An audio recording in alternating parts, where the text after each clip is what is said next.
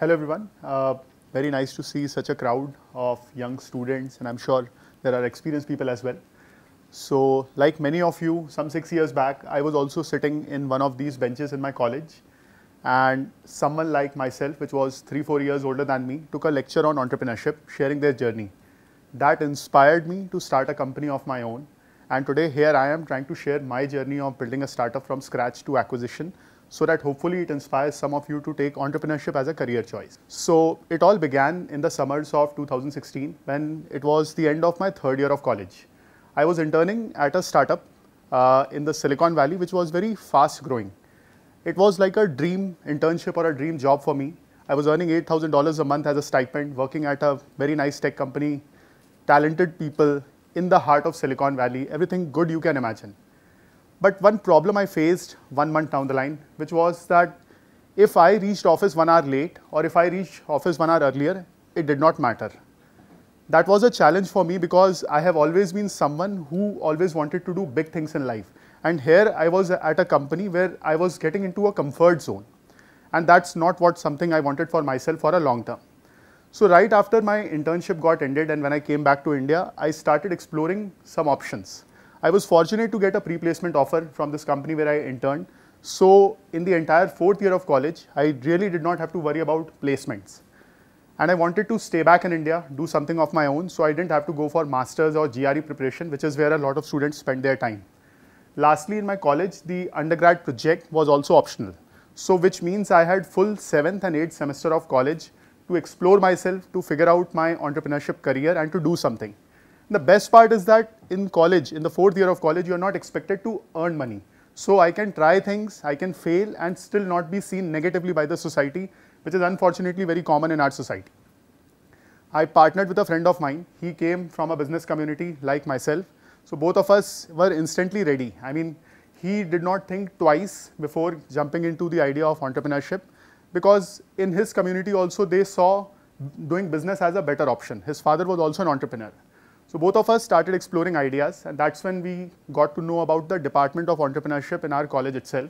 So there are so many departments, and we have both been programmers, software engineers. So like I'm sure many of you here would understand that as software engineers, we are so focused on writing code that we do not look things which are outside, which are other options. Same way, in my college also, I've always spent time figuring out programming and technology and stuff. Never really thought that there is an entrepreneurship department that exists in college. The best part was that when we enrolled in some of these courses, in a typical engineering college, you'll see courses which have pen and paper based exams. There are assignments and you write and you are graded and stuff. Here it was very different. The professors were not really academicians.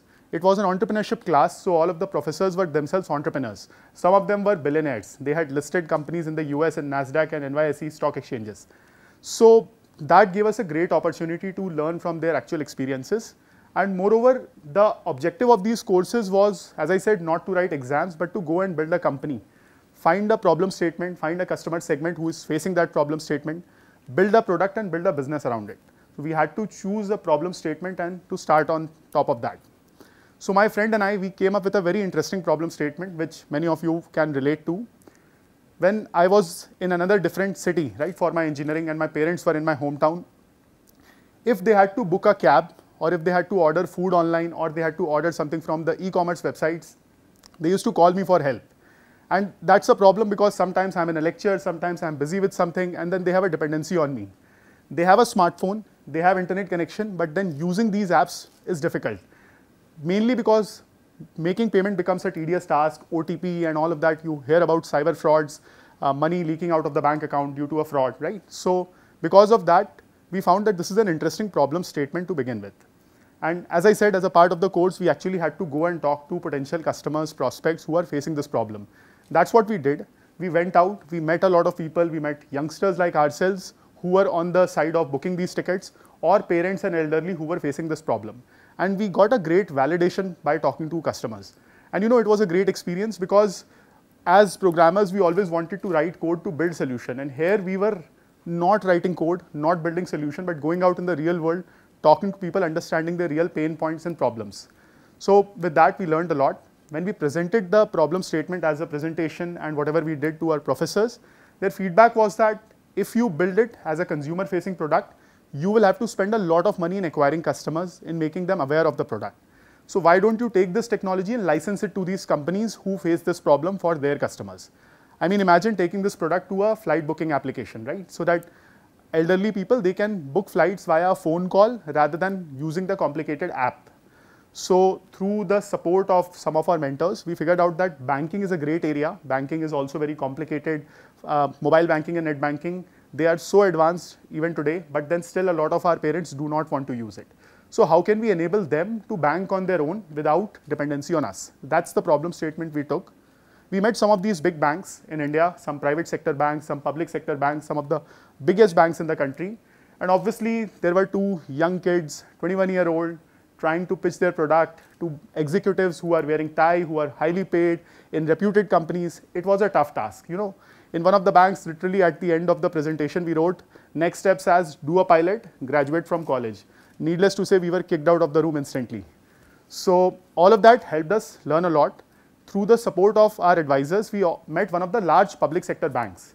And fortunately, the timing was very right. They had their bank's foundation day coming up in a couple of months. And so they really liked that solution.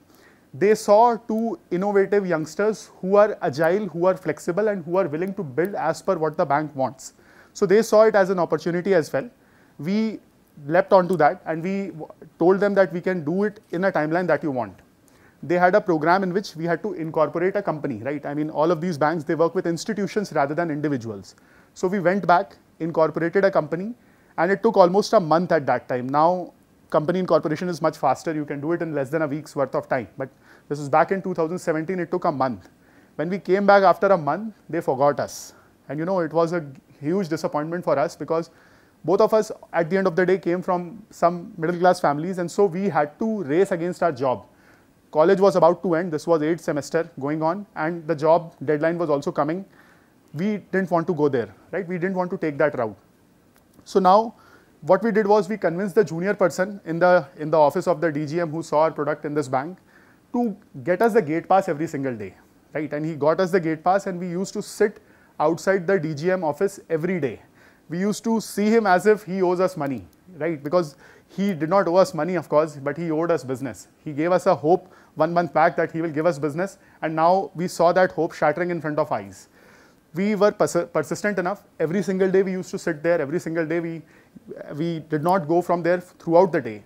And after a while, the DGM understood that these kids are not going anywhere. Some business has to be given to them, and that is how he will solve his own problem of getting rid of us. So he told us that in 2 months, bank's foundation day is coming. Why don't you launch a chat-based solution using which end consumers can query their basic questions about personal loan, car loan, how to apply, what are the charges, what is the interest rate, right, and so on and so forth. So that we immediately saw that opportunity. They gave us 2 weeks of time to build a solution. We were both programmers. We picked up some open source libraries, some knowledge of whatever we had learned in our courses, and built a raw proof of concept within a week. So they were very impressed with our speed and agility, and they liked the end product. And they said, why don't you take it as a fully fledged contract with us and launch it in a full-scale solution on the foundation day. After a long and tedious activity of iterations, security requirements of the bank, negotiations with people as senior as our age, right? There were GMs who were negotiating with us, general managers, whose experience was more than our age combined. Finally, we got a $100,000 contract with the bank. And that's how we sort of got our first order and raced against our time to not join the jobs. So it was a great starting point. The bank is a large group in India. They referred us to their subsidiaries in life insurance. They referred us to their subsidiaries in mutual fund. And that got us started with 3 large companies in India across 3 industries within financial services. Everything seems like a great start that happened, right? But no, entrepreneurship journey is not at all easy. You have to go through certain ups and downs. We also went through a similar journey. After about a year and a half of running the business with these 3 customers, 1 more customer we acquired in between, my co-founder abruptly decided to quit. For me, I came from a small family, like a $10,000 per year type of salaried family, business family. So a $100,000 contract was 10 times my father's earning. For my co-founder, my friend, my business partner, it was the exact opposite. His father was very rich, he was a builder, and so for him it was like a downgrade. So the compatibility did not match and he abruptly quit the company. That was the lowest point in my life because everybody started questioning me. My parents were concerned that where is your co-founder? My friends were concerned, where is your co-founder gone? Customers were concerned, where is your co-founder gone? We had one intern, one full-time employee. They were concerned, where is your co-founder gone? So that, as I said, was the toughest point in my life. And what I did was I persisted. I said, look, we have certain purchase orders pending with our customers, the contracts which they have given to us. If we deliver these contracts, we are in business, we are back in business. And 4 large enterprises of the country, multi-billion-dollar brands working with us is not a joke. We are definitely up to something and we should not quit at this point in time. So I had a friend from college. I convinced her to leave her job. So she was also working at a global bank in one of the cities nearby Mumbai. She left her job. I mean, it took a lot of effort to convince her because, you know, it's a sinking ship and you are convincing people to jump into that ship, giving them the hope. But then she agreed and she joined me and we never looked back. We distributed our work because customers already knew me, right? These 4 customers, they already knew me. I started looking everything on the customer side, which is front-ending in front of customers, sales meetings, project delivery, customer success. And my co-founder, Harshita, she started looking everything on the technology, product development, right, delivery of the certain projects. And that worked like a charm for us. All the mistakes which we had done with my earlier co-founder, we corrected all those mistakes and worked together. And we built a fantastic business in conversational AI.